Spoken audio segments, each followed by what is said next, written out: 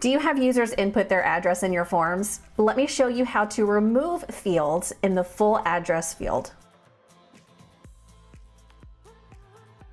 Hey everyone, welcome to Jotform. I'm Kimberly, and you might want to remove these fields for a couple of reasons. One of my favorite reasons is to make the form look a little bit shorter. So let me show you how to do that. With this, I already have the address field inputted into my form.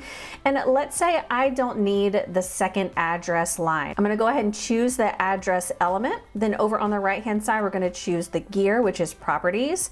Then up at the top, we're gonna go to options. And from here, we can pick and choose which fields we want to remove or show. So for example, like I said, I don't want the second street address to show, so I'm gonna unclick that, and we can see it's now a little bit shorter. I can check it and uncheck it.